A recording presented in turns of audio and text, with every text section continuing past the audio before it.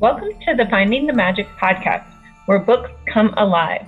I'm Tricia Copeland, a fiction author and host of this show.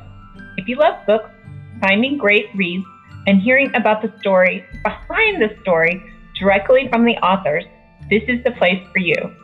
Whether you like fantasy, science fiction, dystopian, or romance titles, I think you'll find something to love in my playlist. Listen in to discover something magical about a book or two today.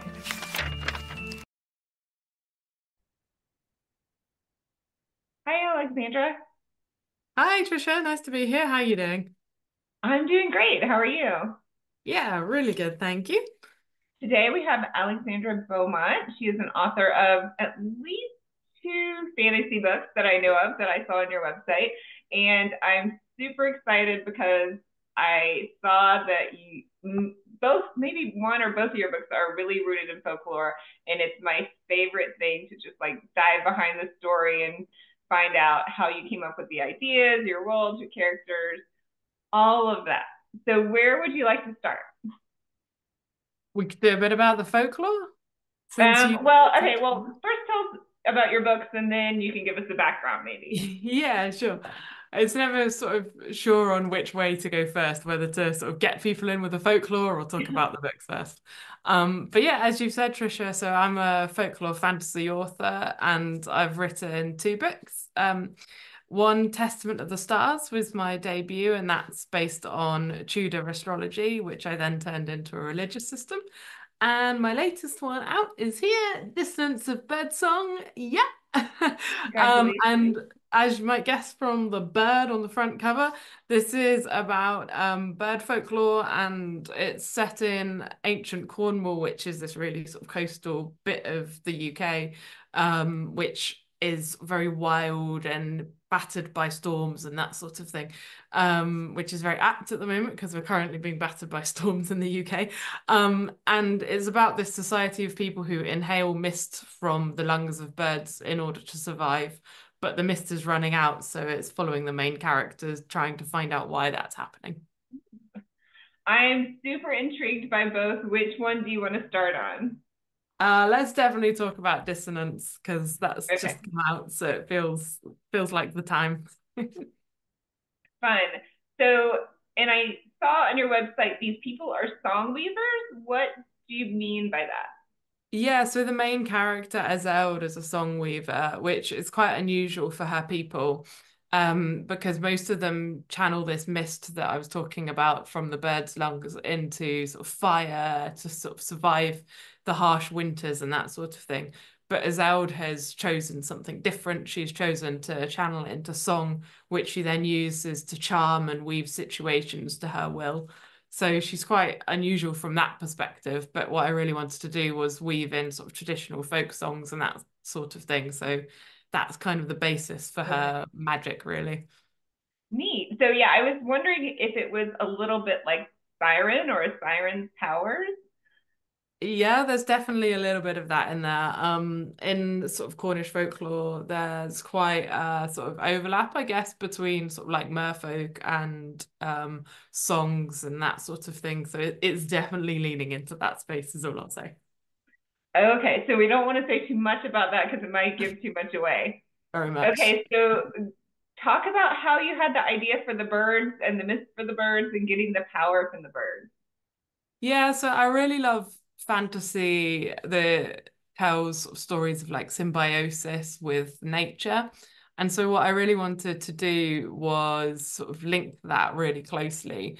And there's quite a lot of sort of Cornish folklore, which I based this on, about a real sort of close link between humans and birds in the mythology of all of that. So people believe that sailors who die get sort of their souls get carried away on the souls of birds and things like that. And a lot of my ideas come from, oh, that's a really neat idea. How could I turn that into sort of like a cultural belief system? So that was sort of where I started, really. Um, and then I just daydream until it turns into like a fully fledged fantasy book plan. But so what I'm envisioning is that they're sitting in front of a bird and inhaling the bird's breath. Is that correct or no?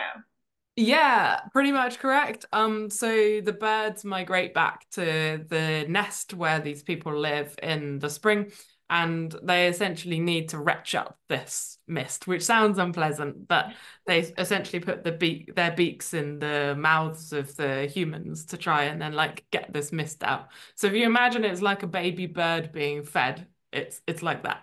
Okay. Yeah, so my spirit animal is a swallow, and I have the swallows. I have five swallows on my back, and I have this one, and I have one on my foot. So I am very much in tune with birds because I love the symbolism that the birds always go away, but then they always come back home to nest in the same place. So they're my spirit animal. So I was really intrigued by this book too. To Sounds set us up, perfect for you then. yeah, set us up with the main characters of the book and their plight and their challenge. Yeah, so I've talked a bit about Ezeld already, but one of the things that she's trying to do is save her sister, Nessa.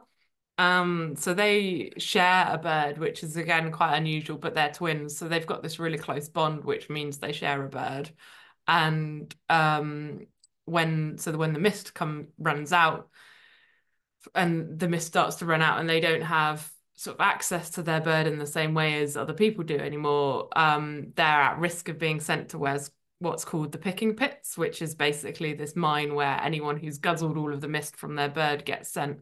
And so Ezeld's sort of quest, if you like, is to try and stop her sister having to be living in the picking pits or as an exile. So Wow. those are the two sort of main characters on the playing field, really. Yeah, and well, it would make sense if it was two people sharing a bird that the bird's mist might run out Yeah. faster. Do we know why her sister's in danger versus both of them being in danger? Is I that mean, both of them definitely are in danger, but okay? it's just Ezelda's sort of, I guess, selflessly trying to save her sister. Her personality. Oh, fun. And so not everybody's in the society's birds are running out, just their bird. Yeah, but there's more and more people who are starting to run out of mist, and so nobody really knows why. Interesting. Yeah, I have. Yeah, I can't even imagine. I mean, you said a little bit of the story about how you came out with the book. Like one thing led to another, and that seems to be how it is for me when I'm writing. So, yeah, that's very cool, very original. I don't think I've ever heard anything like Well, hopefully not, because I'd be that. very sad if someone else happened to come up with it. Yeah, have you done? I mean, you live in the UK. Have you like read all of the Cornish folklore that you can get your hands on at this point? Like a lot of it, yeah. But I mean, there's so much out there that you'll never know every tiny little thing. Yeah, I mean, and more and more like folklore fantasy is becoming more and more popular now. So again, can't like haven't read all of that, but have read a large chunk of it. So yeah. Fine. Okay, and is this set in present day, like contemporary time, or is it set in the It's past or the future? so it's Bronze Age Cornwall, which is sort of the time where you have sort of like roundhouses and people are sort of starting to smelt with metal for the first time and things like that. So yeah, it's quite ancient. And did you have to do a lot of research about how they lived at that time?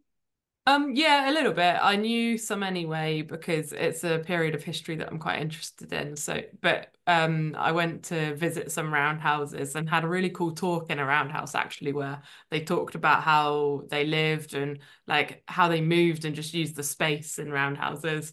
And they always say that you do all of this research and then none of it ends up in your book, or like 10% ends up in your book. And I'd say that's true, but it does make it quite realistic when Right. Yeah, with the I think 10% it you do just include. puts you in the mindset and gets you in the field so you can see it Mm, in your head and be able to describe what's in the world so that the yeah. readers are like transported into that space as well. So yeah. Yeah, definitely. It's all the little details that get us there, right? Absolutely. Yeah. You'd be And lost how without the little details. how is it written in first person or third person? So it's in first person, which I actually really loved. My debut was written in third. And I decided I was going to do first for this because I thought it was just so much more raw and close to the characters. And honestly, I think I'm never going to go back well, I'll never say never, but I may not go back from first person because actually I really love it. Yeah, that's funny because I always wrote in first person. I always thought it would be so hard to write in third person. And I finally did do one and I liked it, but I'm like, okay, well, I'm not sure what I'm going to do next. But yeah, was it a hard switch in your mind or did it just kind of come naturally? So I did start to write it in third, and then I thought this isn't working, and then I switched to first and rewrote like the first few chapters, to see if it worked. Yeah, and I just infinitely preferred it, and then the rest of the book just flowed at that point, really. So yeah, it's so much as like I've just finished my sequel to my debut. Which I've now done in first person as well, even though the first is in third. Right. So So is Dissonance of Birdsong going to be a series as well? yeah, so I am currently sort of fleshing out exactly what I'm going to do with the whole of it, but I've got the sort of next few planned and I'm about to start writing that. Now I've finished the sequel to the other series. So yeah, I'm loosely calling it like the Mist Cycle, which will be basically about more of what the mist can do in the world. So Right. yeah.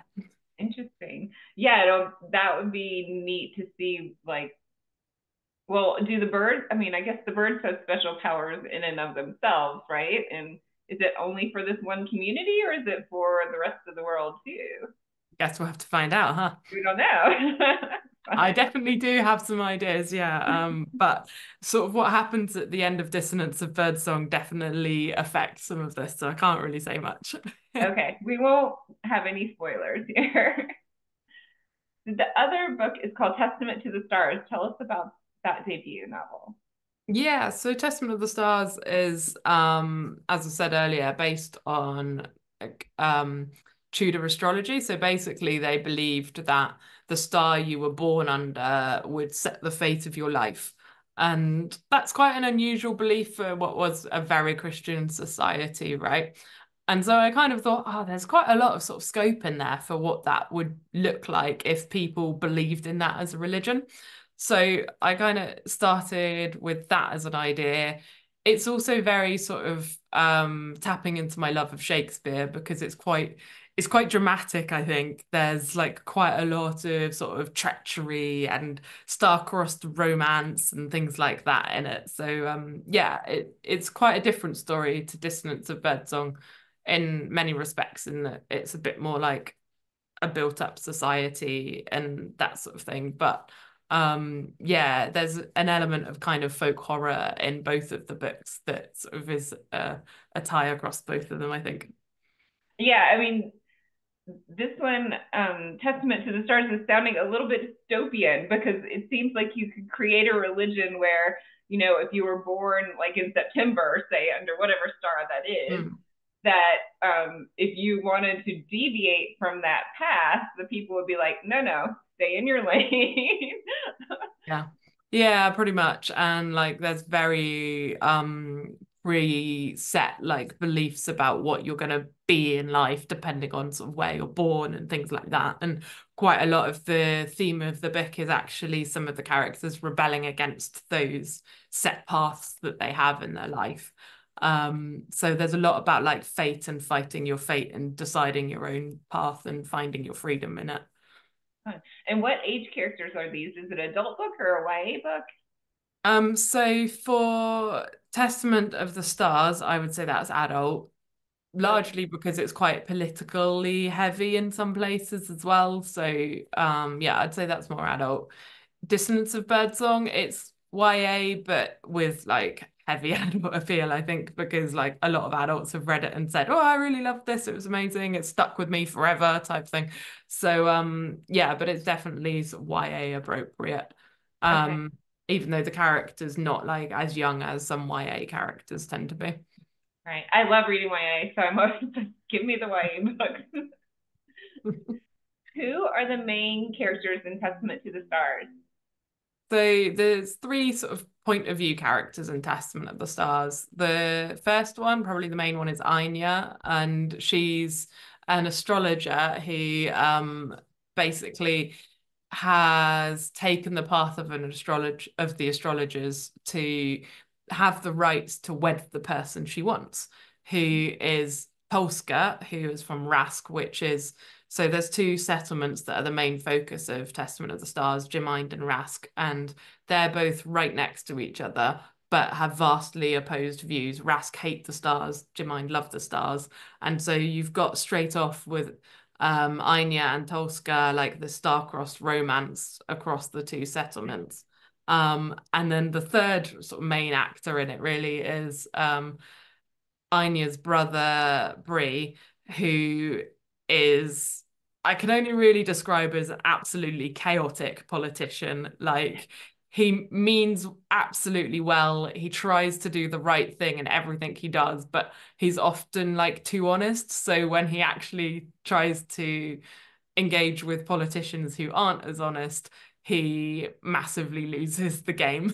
Um, and so I love him from a very like aspirational perspective. But yeah, he gets a lot of stuff wrong, which then obviously causes a whole load of chaos for everybody involved. Yeah, I'm getting Romeo and Juliet vibes here. There's quite a lot of Romeo and Juliet vibes, yeah. Okay, fine. And again, is this set? I think you said it's set in not modern times, right?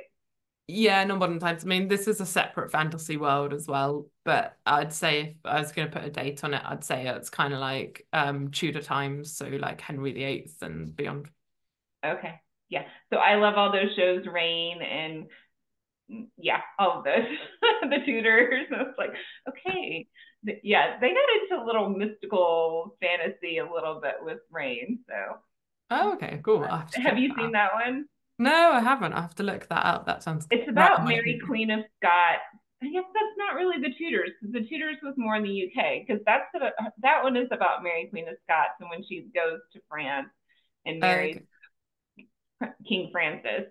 And then, we all know what eventually happens to her, but she was in between that before that. So I guess that's not really the Tudors. The Tudors were more, It's Henry kind of VIII. just after, I think, really, isn't it? Right, right. Yeah. Fun.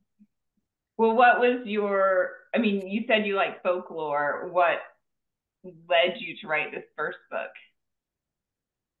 Um, I mean, I'd always so my background's in English literature, and I'd always wanted to write a book. And during COVID lockdown, I was like, well, I've actually got time now, so I'm gonna do the thing. Yeah, and I just one of the things was I'd not seen a lot of books out there in recent times that were like big mainstream fantasy that had quite morally grey villains. It's always like, well, not always, there's been more of a rise of morally grey villains recently, I think, but quite a lot of like books I was seeing was very sort of binary villains. And I got a bit tired of it. I didn't want like just, oh yeah, they're really evil, and then there's like really good characters and really evil characters, and there's no like spectrum between, except in Grimdark where that's a bit different. But I wanted sort of a bit more of like less grimdark fantasy, but still with nuanced villains and nuanced characters. And so I thought I'm just gonna write that and see if there's like, yeah, something I can do in that space. Fun. Well, tell me about the villain in Testament to the Stars. Then is it the religious system, or is it a group of people, or is it one person? So there's different villains. There's quite a lot of different villains. Two main ones. One is the astrologer elect in Jemind, who is the head of the astrologers, but he's not really, he is a villain in that he's enforcing the system, but when you get further through the book, you understand why he's doing that in a way that you then I think anyway, sort of find a certain sympathy with him the more you understand who he is. And then you've got the Queen of Parlenta, who is another sort of settlement who is kind of coveting other people's stars. And she's a bit more, I think, like stereotypically a villain, but even then, like you can kind of see why she would do what she wants, what she's trying to do. And I think that's the sort of thing really is like I wanted all of the villains to be like, yeah, I can understand why they did that rather than, oh, they're just a like evil dark one and they're doing an evil dark thing because they're evil type thing.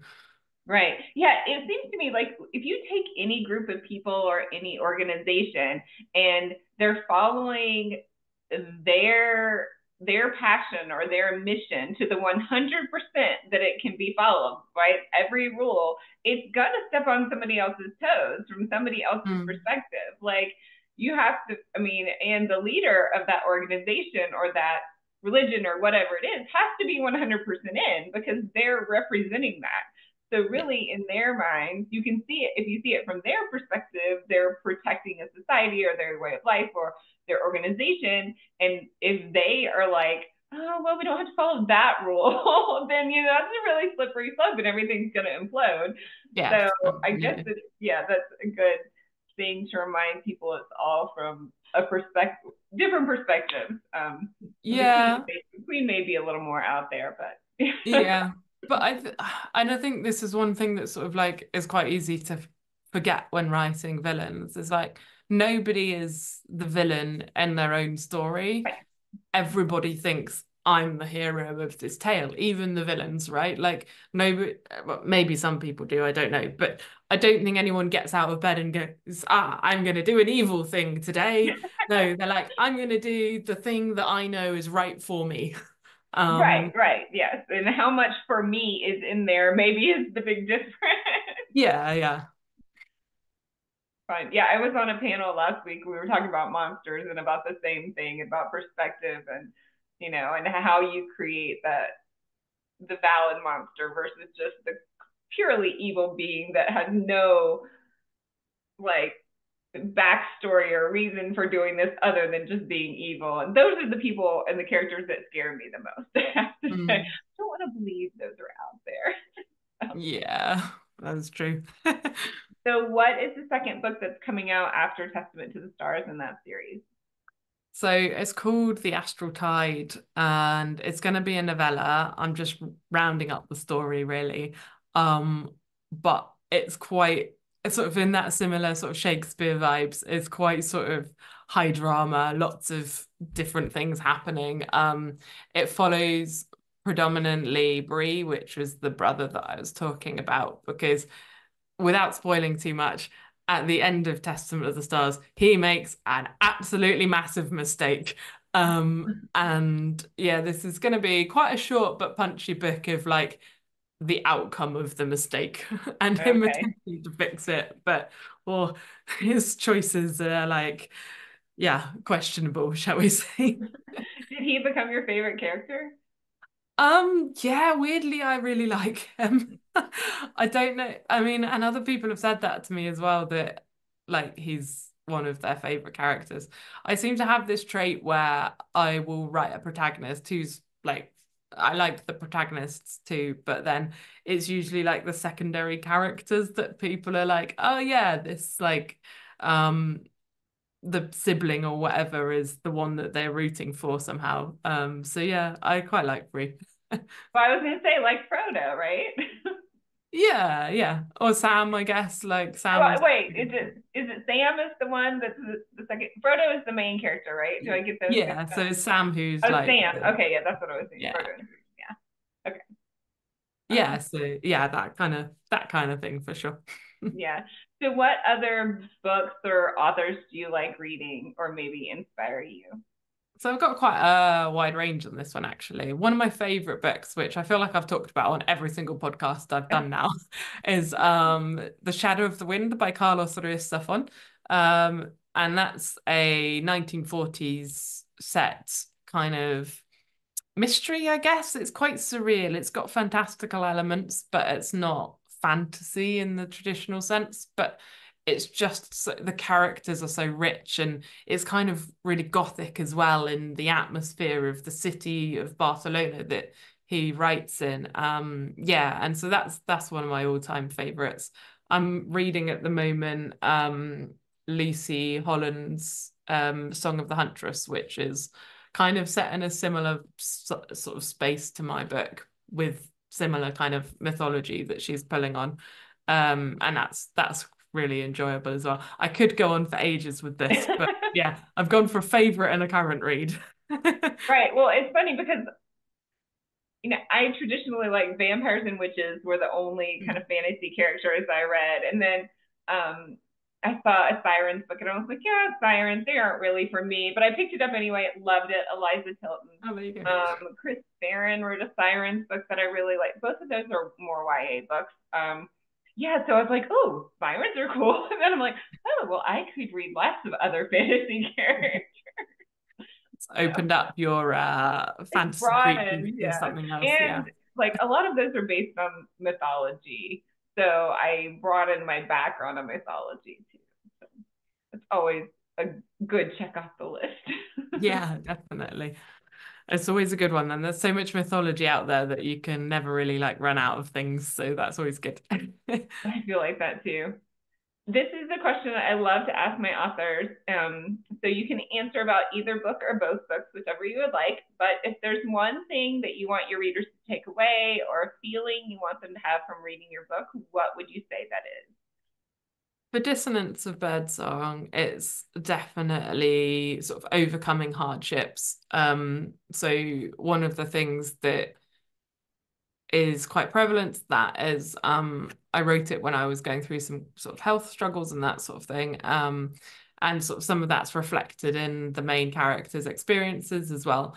But what I really wanted to do is sort of write a story about finding who you are despite sort of struggles and things like that. So it's a bit of a sort of found family, found self kind of self-discovery sort of trope in there as well, but with a big backdrop of like when it's really hard, you really need to try hard to like hold on to who you are. Yeah. So yeah, that's kind of the main thing I think readers will get from Dissonance of Birdsong. And it is quite a universally applicable thing, I think, that a lot of people will resonate with.